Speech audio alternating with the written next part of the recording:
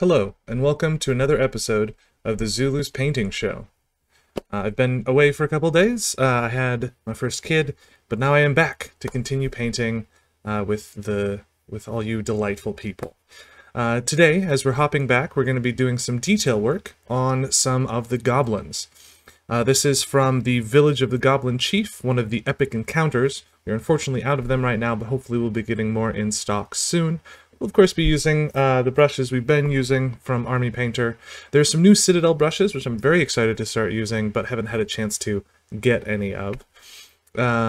So let's see. Yeah, let's go ahead and just dive right in.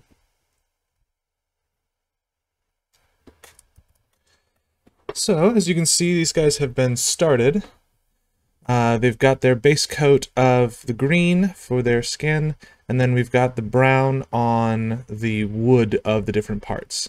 Now, some details I'm looking forward to bringing out on these guys are this little frog on his head, the frog in his hand, and I haven't decided yet if that thing on his belt or his neck is a frog head or something else.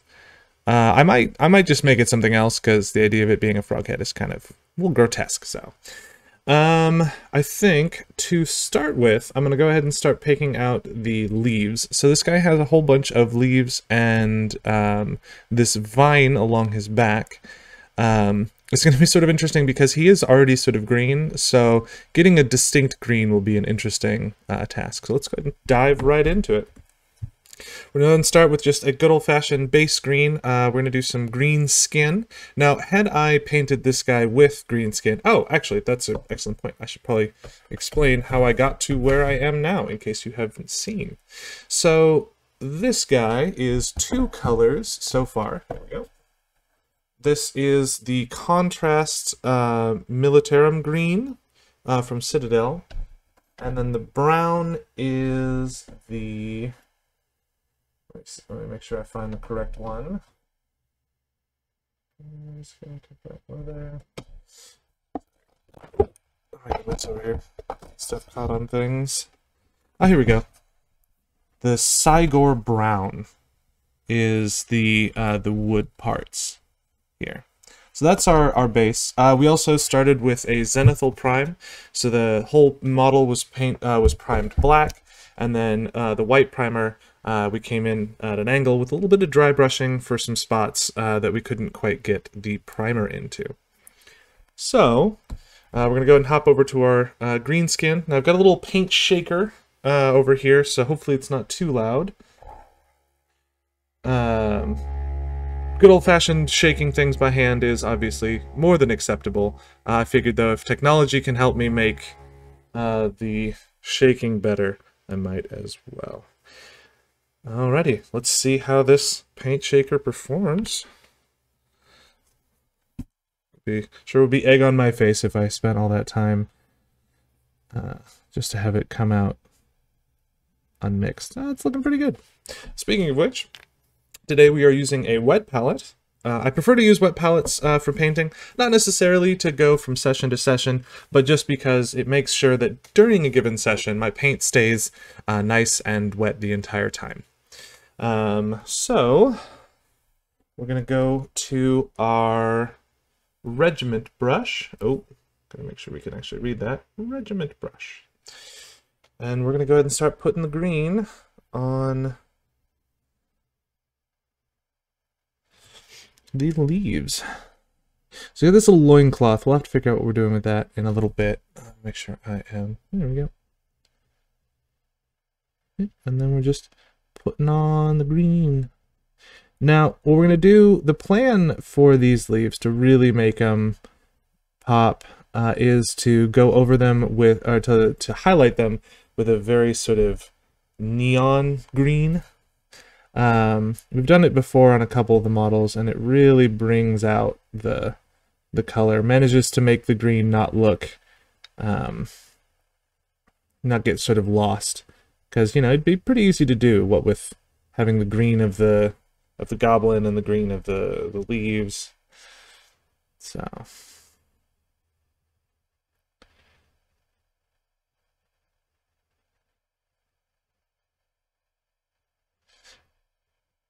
Yeah. Nice to be back doing some painting with you guys. Hope you guys are having a delightful time.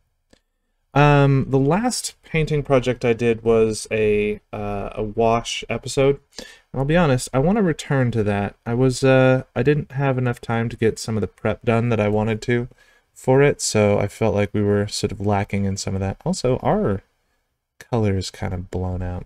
Let me go to the old settings real quick. Let's see.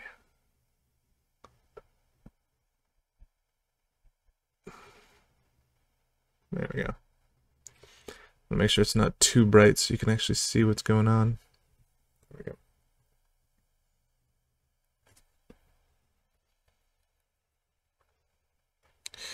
So one of the things I don't, you'll notice that I will sort of clean out my brush on occasion. That's mostly just because I don't want to get it too gummed up. Making sure that I have kind of the have a controlled amount of paint on my brush so that I'm not surprised by little pockets of paint that have been sort of hidden between the bristles. I'm just checking to see. Oh, that looks pretty good.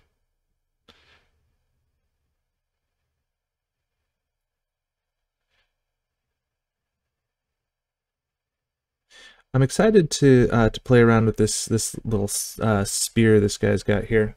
I have a technique for making rusty metal that I think will be a lot of fun to play around with on this guy. I'm trying to make sure I make time for that. Now I've got 4 of these guys. I think we've done some work already on batch painting, so I think what I want to do is focus on just one of these guys so we can kind of get all the colors taken care of. But one of the things that I've done before in the past actually is when batch painting, you take and you completely finish one of them. So you know what colors you want, where you want the colors, how you want to do them. And then, because that way if you're working on it and you notice you missed a spot, then you can go back and fix it and you're not having to go back to all of your set. So yeah, this will be a good kind of example of a kind of like a master miniature, so to speak, for a batch.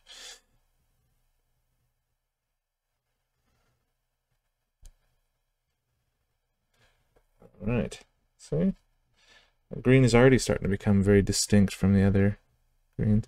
Now I've noticed that the Army Painter paints are sort of opaque, so they'll show some of the colors through. So that's why I'm doing a couple layers on this guy, just to make sure it's all covered. I'll kind of make sure that white gets covered too.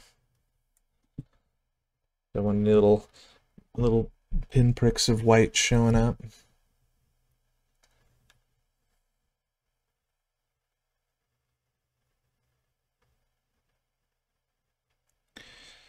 And then when these colors meet like this, it's just good to just, take your time. Make sure that you're not mixing your colors. There's a couple spots there I might need to come back for.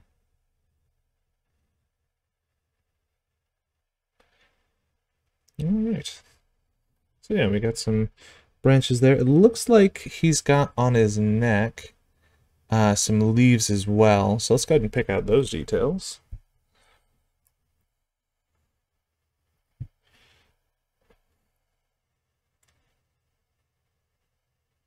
What's nice about a very sort of organic miniature like this is, were you to miss those for whatever reason, decide that they were too small or just didn't see them, it does sort of blend in with the rest of the coloration, so I think it wouldn't be too big of a deal if you didn't end up painting those. So now, if you'll notice, the greens there aren't terribly distinct from each other yet. Once we start getting some more color on this, it'll get a little easier to distinguish them. Also, I'm going to try something. Is that better? No. That's fine. Alright, so I'm feeling pretty good about the color of the leaves on his back. He's got a little one here that's sort of peeking up onto the wood. It makes it kind of look like I've gotten paint where it oughtn't to be. But that's where it's supposed to be.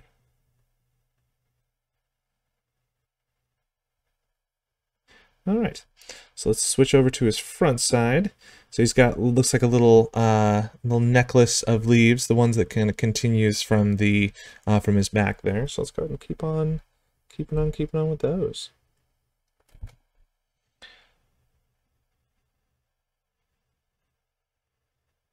Such a delightfully distinct miniature. Like he's got a lot of personality. And I really want to help that read on the table. So those tongue and eyes and teeth are really going to get some attention. Plus that frog in his head. He's a big personality, you know. He deserves the attention. All right.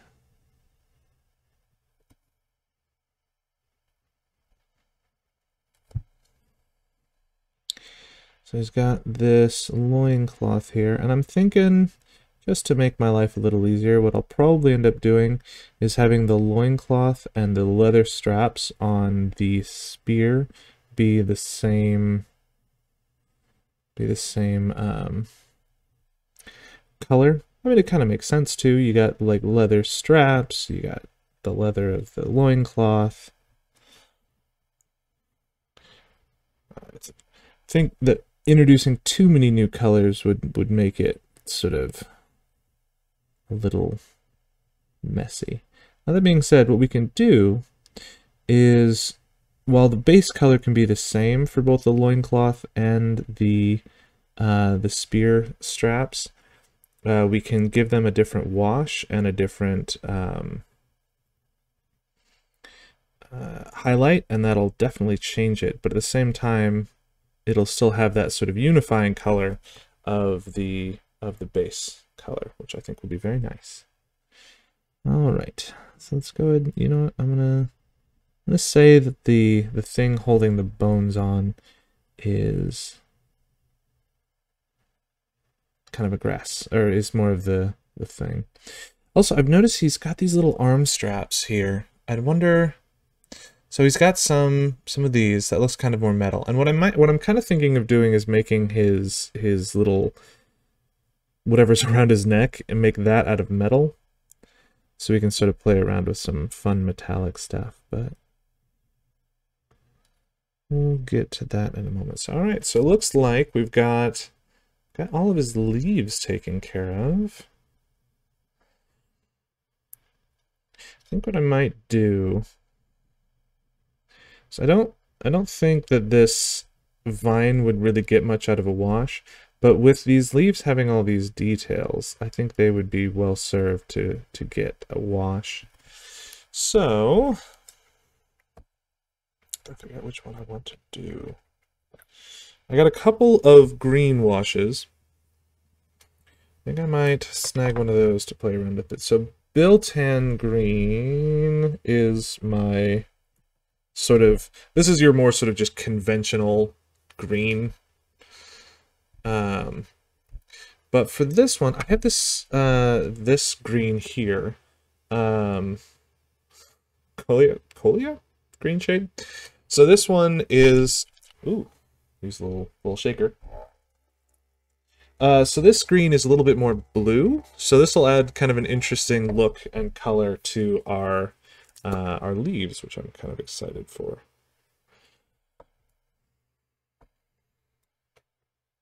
I was watching a little bit more of The Joy of Painting, so I'm definitely feeling some Bob Ross influence today. There we go. Yeah, this will just help bring out the texturing of the leaves that have been sort of modeled in here. Yeah, and as you can see, it has a little bit more of a kind of a blue-green to it. And already we've sort of distinguished the different colors between the leaves and the vines, and we're gonna go ahead and do that a little bit more here in a minute when we get some highlights on it. But for now, this will be a good way to help distinguish the colors. Oh, got a little extra of shade in here. That's okay. The same property that allows the paint to sit on the brush can also be used to wick up your shade. There we go. Got a nice little bit of shading on those leaves. Really brought back out those details, which is very nice. Kind of distinguished them a little bit from the vines, which is fun. Now, to just go ahead and finish up the vines, let's go ahead and do that real fast. Since we're here, so we're going to grab our moot green, which as you can see is a very very shiny green. I'm going to go ahead and pop that on the shaker for a minute. This little shaker is very convenient. Hopefully it's not too loud, but I'm very much enjoying it. Apparently I haven't painted with this paint in some time, so it's a little bit separated. That's okay. That's why we got the shaker. It's also why you always shake your paints before you begin painting with them. Oh yeah, that's real noisy. Sorry about that.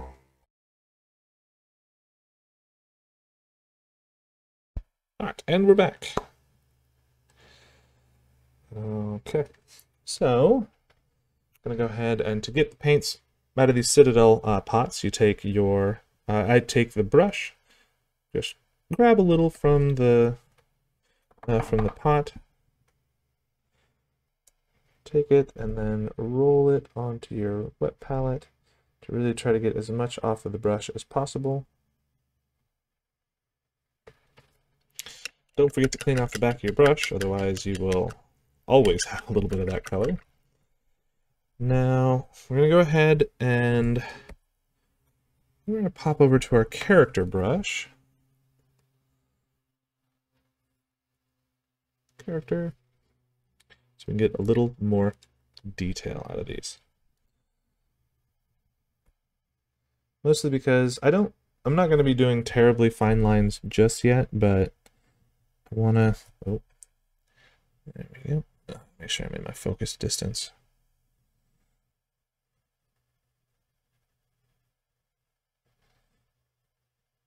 There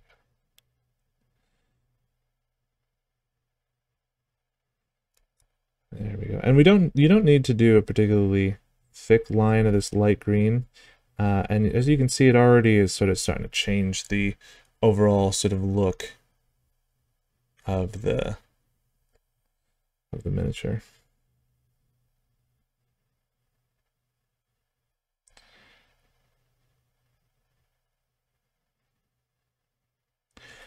I'm just using the base sort of highlighting principles.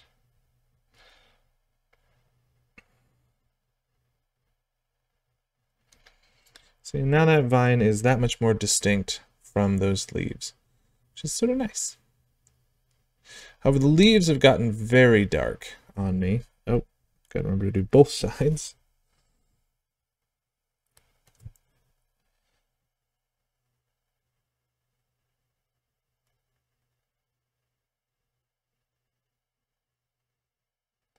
There we go. So with those leaves being as dark as they are, I want to bring those up a little bit. So we're going to go back to our original green. And because the original green had a wash on it, it's now become much darker. So when we go back to our original green and put it back on, it will look lighter than it did before. Now, we don't want to get into the crevices. We just want to hit some of the edges.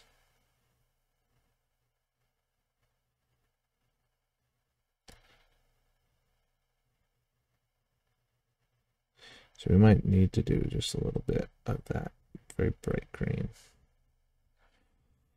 Well, maybe not. We'll have to see. My concern is that I don't want to make the leaves and the vines look exactly the same. So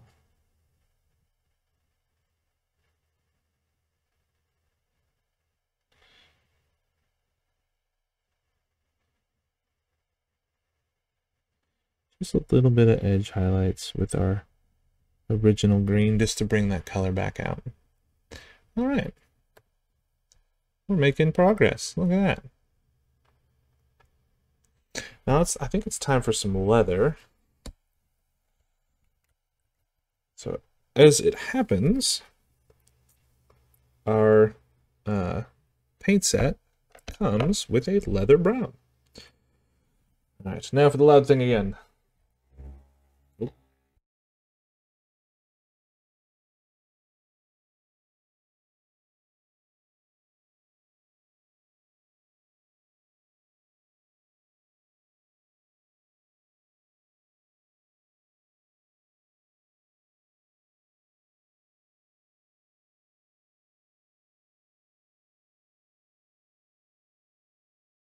And we're back. Wanted to make sure you guys didn't have to listen to my paint shaker. Get a little dollop of this here brown on our palette.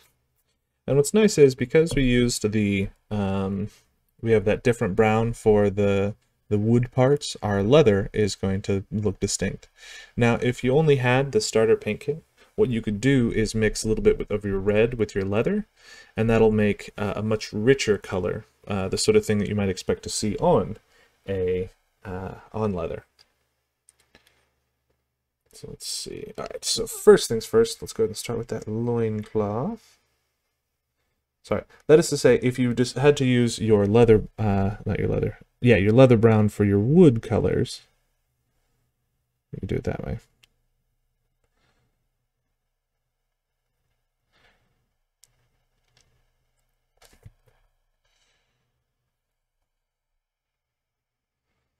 Luckily, we have some distinct colors.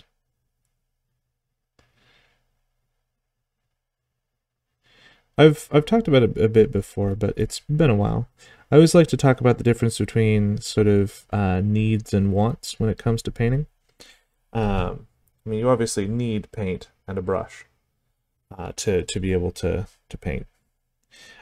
Someone could make the argument that you don't need a brush, but we're going to go ahead and put that on the list as a need. In the same way that you don't need a wet palette, but it is very nice to have. And there are ways to take things that are nice to have and make them. For instance, I have these fancy paint handles, but a bit of sticky tack and a paint pot or like a Dixie cup would work just as well. In the same way that a paint shaker, certainly not needed, because I've got hands, but it does make it quicker, which I very much like. Sorry, I'm at some funky angles, so I'm not going to be able to really show you exactly what I'm doing. This spear is definitely in the way.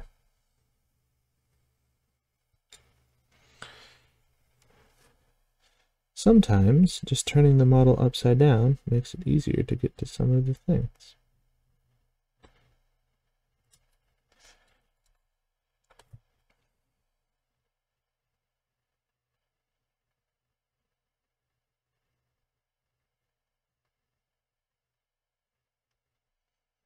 That's nice. It's nice to see the sort of the different colors starting to sit next to each other.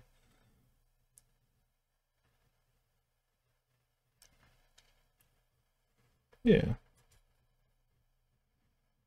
Nicely visually distinct look. This Goblin's loincloth is sitting kind of low. Well, not too low.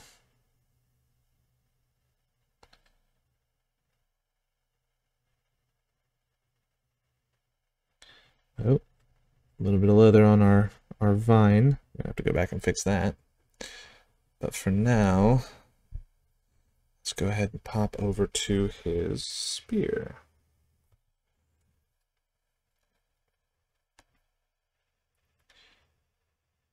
Oh, is that? Oh no! Oh, so it's kind of hard to see, but there's a vine that wraps its way up the side. So we're gonna have to come back to that. I'm in the middle of the brown, so we're gonna go ahead and keep on that, but this is why sometimes it is nice to have your sort of master model, so you know where all your different colors need to be.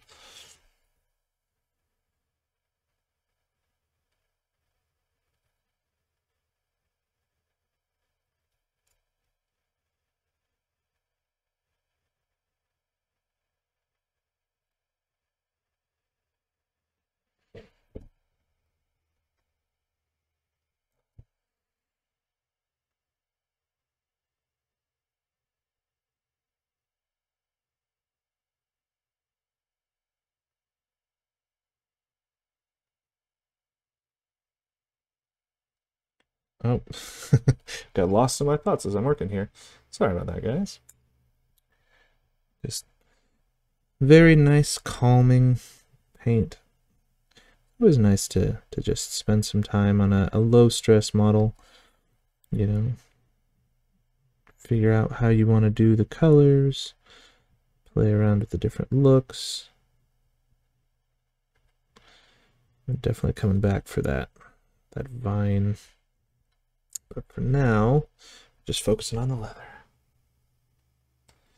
I think for this leather, what I'm going to do is the loincloth is going to get a just good old-fashioned dark wash. But for the leather up here, I'm thinking I kind of want to do a crimson wash. I'm a big fan of the crimson wash. It does a lot of fun stuff with your colors.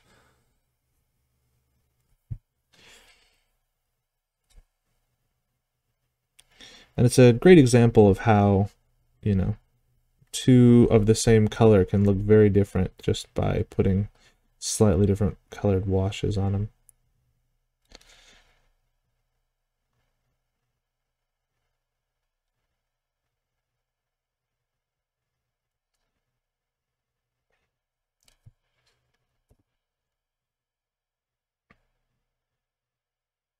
What's nice is I feel like until you have sort of all your colors on the model, it's good not to go sort of changing stuff too drastically, because the colors will change sort of how they look depending on what colors are next to them. For instance, the leaves next to the leather there look distinct because they have those two colors sitting next to each other.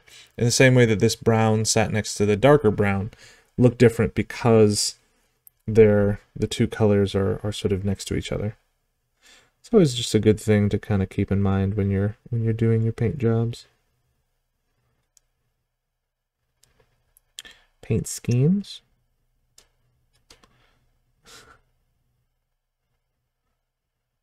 All right, I want to not forget that he does have some like straps around his ankles and his wrist. Might do those. I could do those the metallic. You know what? I'm gonna do those the metallic.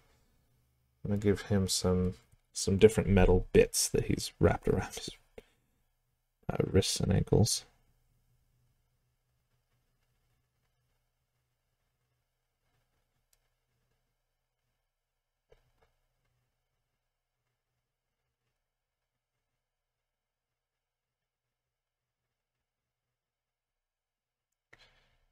Just gonna get this brown done.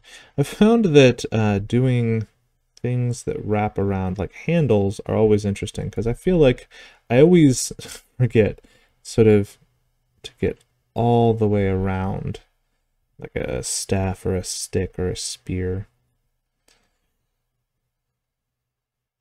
All right. Does that look... Have I gotten everything?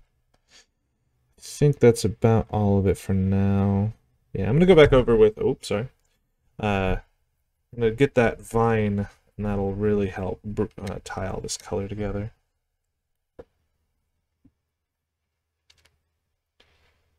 So now let's go ahead and do some washing.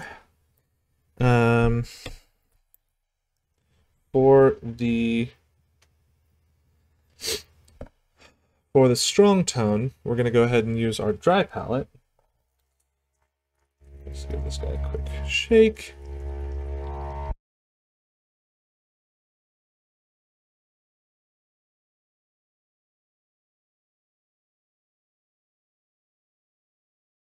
And we're back. So we're going to go ahead and put a little strong tone in our dry palette. We're going to need a lot, so I'm going to go too crazy with it. We're going to go ahead and head back to our monster brush. 4 monsters. The brush itself is not monstrous. And then we're going to come in here. And especially with cloth, I've always found that it washes, I think, really perform well on cloth, because they've got a lot of sort of distinct patterns to them. And that's really what the wash is for, is to help sort of bring those patterns out.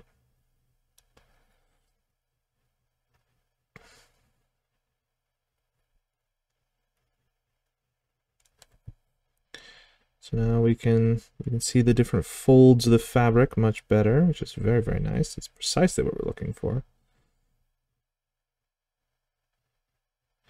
I think we're still going to do some highlighting on the pants because I want to really bring those lines out. But for now, that's a good start. A little thick on the back. Don't want to glop it on too much.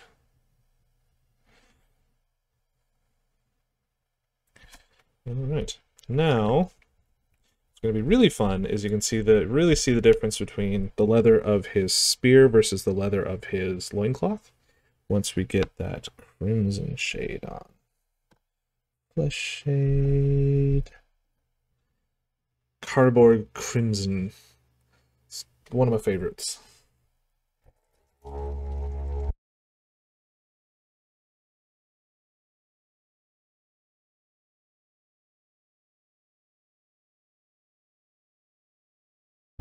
I think to really get the most out of the my paint shaker, I'm going to need to get some agitators. If you ever wondered why a rattle can, when it rattles, makes the sound it does, it's because it has an agitator in it. This is essentially just a small piece of material that when it's shook, it sort of, agitates, it rattles around. Ooh, yeah. See, this is why I really enjoy this particular wash. And you can already see the difference between the loincloth and the spear. And that was with the exact same base color. But now because my wash is different, it's really changed the look of the two browns.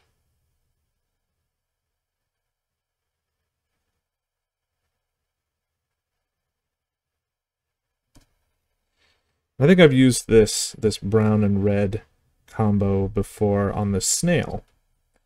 There's a snail in this set, and I really enjoyed playing around with that for his little branchy arms. All right. Yeah, look at that difference. And that was the same base color, 2 different washes, and you're left with 2 very distinct colors. I really enjoy that about washes. And now you can really see the different sort of parts of the leather.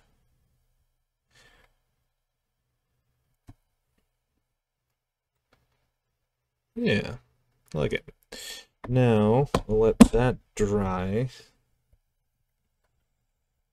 So much little details on this guy. I love it, but oof, just a lot to do. All right, let's quick coffee break. Delicious coffee. And we're back to it. So,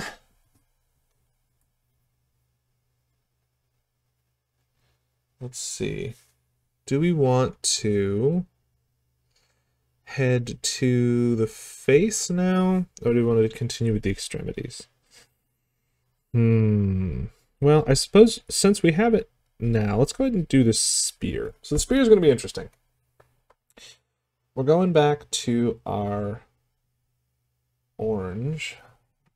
We want to make it look like rusty metal.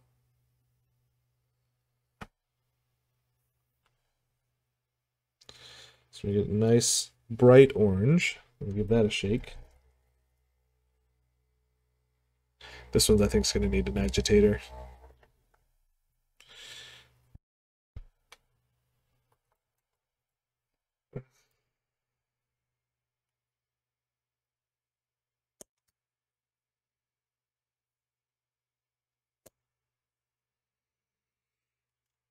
The thing to remember about your agitators is you don't want them to be any metal that will rust. Otherwise, they will rust in your paint pot, ruining your paint. So I'm just using some bits of plastic sprue.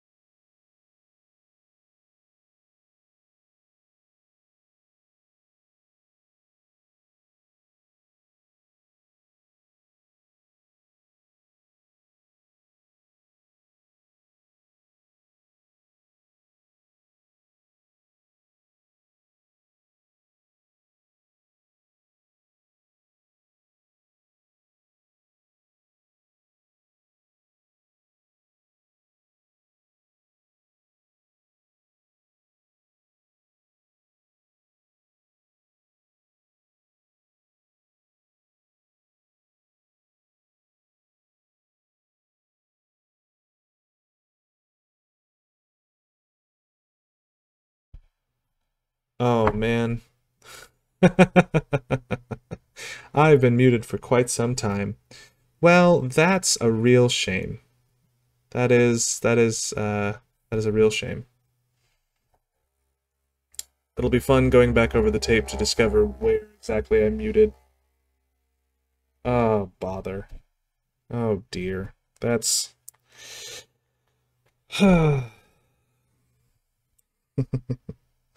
Oh, what a joy.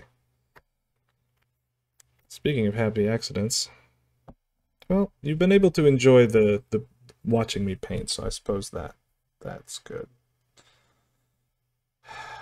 What a shame. Alright. Now the teeth are going to be very, very hard.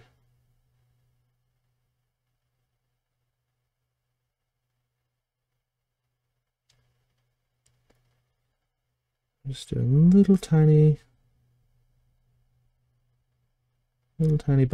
spots. And that'll bring his teeth out.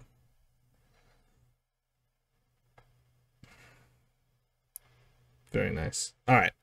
So, so much time without sound. That is just great. Let's go ahead and get this spear done,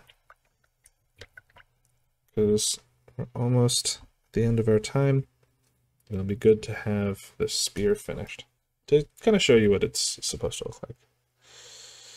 Alright. So we're going to go ahead and shake up our metallic.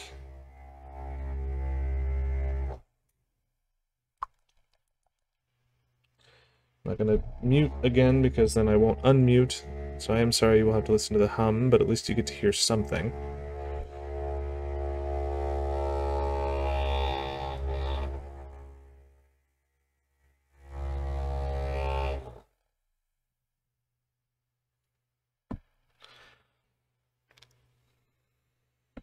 I'm going to put our metallic onto the wet palette, or the dry palette, because I don't want extra moisture going in there, because we will be dry brushing. Speaking of which, let's head over to our dry brush.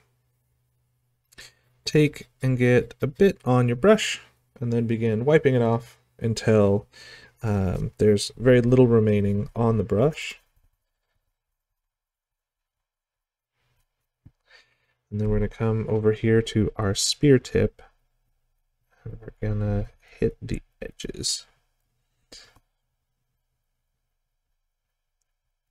And again, the reason for this is because all of the sort of upraised areas are the places where the spear would be contacting things and rubbing the rust off.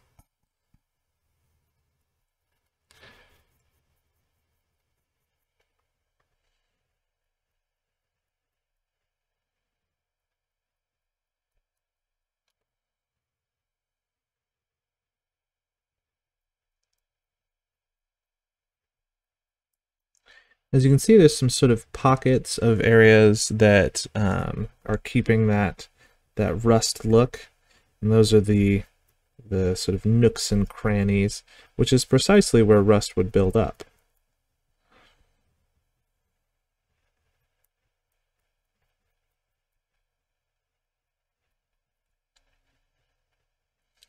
Now, you'll on occasion you will have parts that are very sort of thin and delicate, so you'll have to be careful with your dry brushing. But this guy is a pretty stout part, so I can dry brush with relative impunity.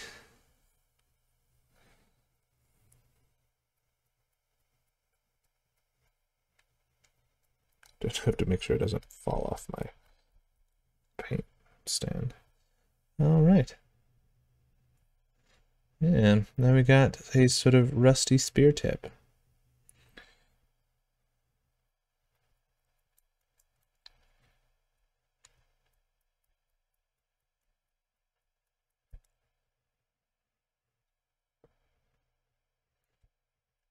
And I suppose the final step is to, oh yeah. Final step is to get that little bit of vine that goes up onto the spear.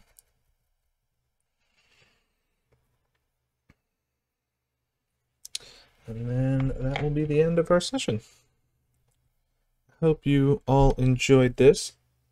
There are specific painting techniques that you want to learn more about, are interested in, feel free to leave a comment. If there are any of the supplies that you had questions about, want to learn more about, more than willing to learn you about it. I believe next week we'll be going back to some Battletech, so that'll be a lot of fun. It was just nice to get some work done on these little goblins. They've been staring at me and needing attention for a while, so it's nice to get to work on them.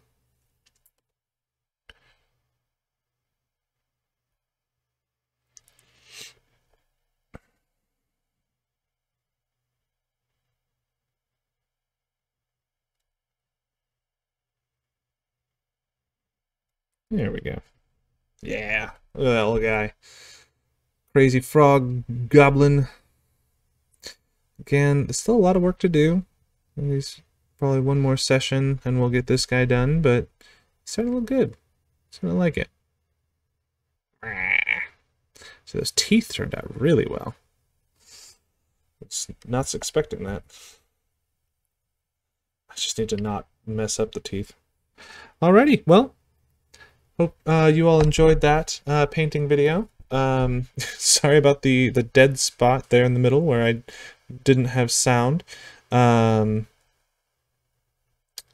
yeah, next week, like I said, more Battletech minis. Those teeth. But until then, stay safe, enjoy your painting, and yeah, I'll see you next week.